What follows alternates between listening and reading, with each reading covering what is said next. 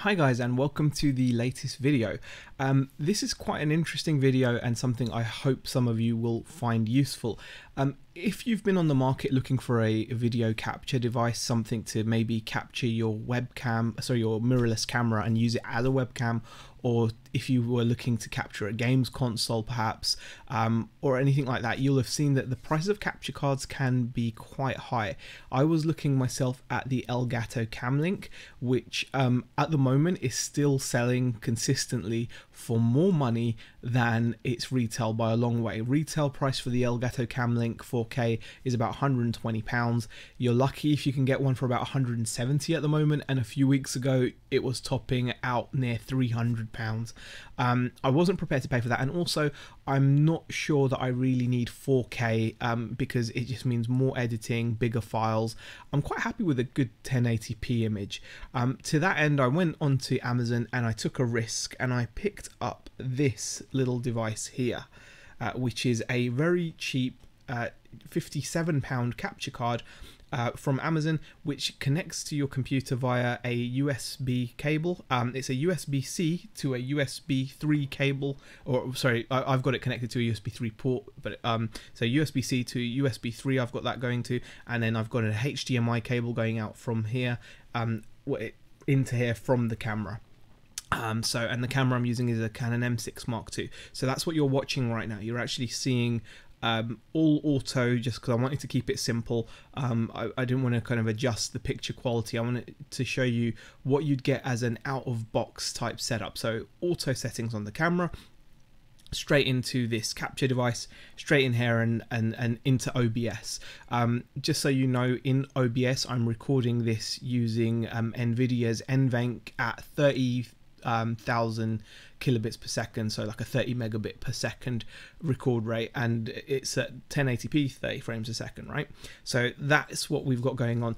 It seems to be working pretty well. This does seem to get a bit toasty warm, but nothing that you can't handle. You can see I'm holding the device and it's absolutely fine. So a very cheap and what seems to be functional capture card, a capture device, which is allowing me to use my Canon M6 MK2 as a webcam if I want, for streaming or just to record videos into OBS, etc. Now I wanted to do a few comparisons so you guys can see the difference you can expect to get between using a setup like this, which obviously is more equipment, more expense, more wires, versus a very popular webcam called the Logitech C920, which I have over here. So this is the C920 that you're now looking at. Again, I've got everything on auto apart from focus. I wanted to put the focus on manual, and I've got it set to always be focused, so you can see it should be pretty sharp. Colors, everything else, white balance is all auto, just to match what you get out of the Canon, as it were.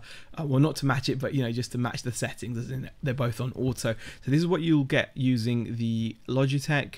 And if I switch back to the Canon, this is the Canon. Obviously with the Canon you've got the option of adjusting stuff manually. You've got the zoom, and obviously I can go in and go crazy on settings if I wanted to. And if we do a little comparison, you know, I'll show you what that looks like. So on the top left is obviously Canon M6 MK2, and then there is the there is the 920. I'm recording using my own microphone. I don't know whether both are going to sync up properly. I hope they sync up close enough anyway, but I just wanted to show you guys what you can expect. Is it worth the extra expense and cost? I mean, if you've got a mirrorless camera, you've probably got one for recording anyway, like recording videos or taking photos. I've always liked to have a dedicated camera in the past for taking photos of my kids as they were growing up, days out, things like that, and obviously recording now home videos and like family videos when we're going out and about. But now I've got the option, if I want, to use my camera also as a good quality webcam, and I just wanted to see for myself as well, really, is it worth the extra expense? So I'm going to be myself taking a look back at this video and seeing what it comes out like. I've not tried using the capture device as a part of a live stream just yet, although I will be trying that out as well at some point. But it's a very basic, as you can see, made in China, very simple USB 3 HD capture device. It seems to be doing the job pretty nicely. It looks decent. I mean, to my eyes, the Canon camera is obviously looking better than the webcam, but you know, it could be, but after all the compression, etc., is it that much of a difference for you to bother with one of these?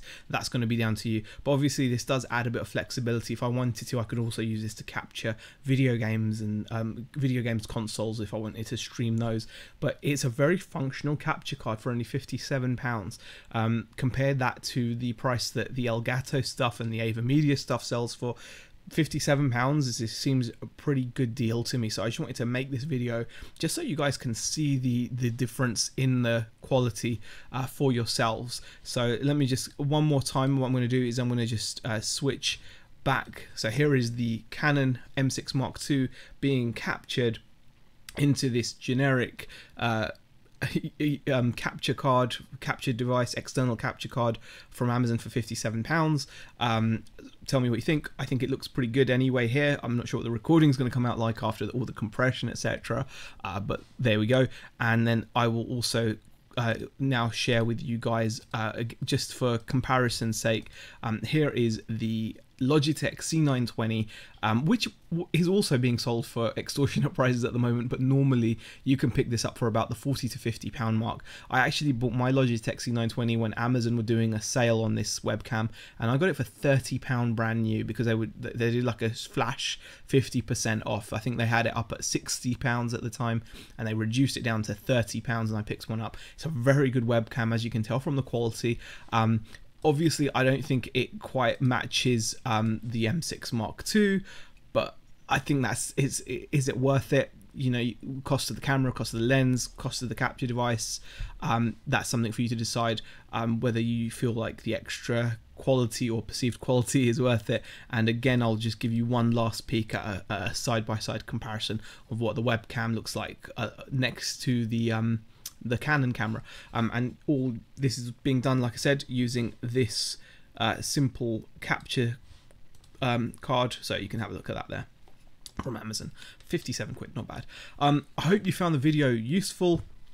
If you did, let me know. If you've got any comments or questions, leave them in the comment section. But I just thought it was worth sharing that there are alternatives out there really to the big brand stuff, and some of the off-brand generic cheap looking stuff does function and does actually work just fine. Thanks for watching.